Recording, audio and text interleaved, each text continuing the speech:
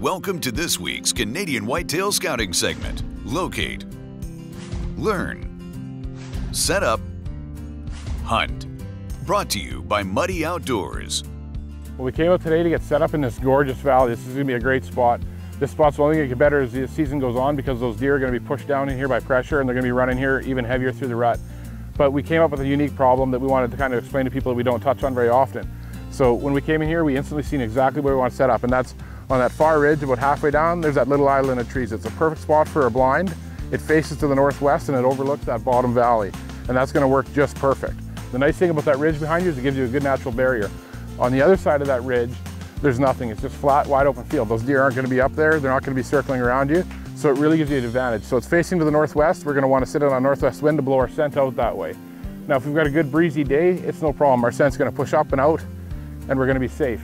On a day like today, when it's not very breezy, that's when it kind of presents some problems, and you got to think about not necessarily the wind direction, but what's going to shift that wind direction and how that wind direction is going to modify itself with land formations. So we're going to be facing kind of northwest, and that ridge kind of curves around to the south, so that valley runs to the south. If the wind comes from the northwest and hits that land formation, if there's not much of a breeze, it's going to push your scent south all the way down the valley. Now that's fine if that's what your plan is, but you have to kind of think about where your deer are going to come from and where they're going to go.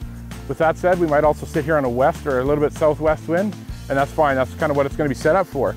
But if the wind hits that ridge that follows the valley on a west or a southwest wind, that scent is going to follow along the north side here. And if there's not much wind, it's not going to push it out. It's just going to kind of hover along this edge. And again, that's fine depending on what you want from your deer. If you're expecting the deer to be bedding in this short stuff here and a little bit of these woods, or if you're expecting them, they're going to be coming out of the creek or out of the valley bottom and traveling that way, that's not going to be ideal. And that's another good reason why we use the Ozonics on every single sit, because we can't control all the factors. We can do all the figuring that we want, but there's always land formations, there's always thermals, there's things that aren't going to agree with your plan. So we use the Ozonics on every sit, and that's kind of our default safety net.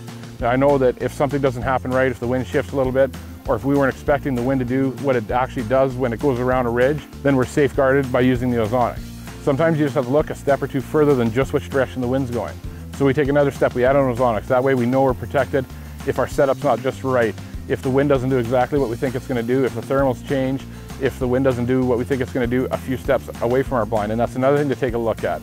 Step back and take a look at what your wind's going to do 50, 80, 100, even 200 yards away from your specific stand location. What it might do around certain landmarks? And taking those additional steps into account before deciding whether you're going to head in after that buck on any given day is going to only increase your chance at taking your next trophy deer.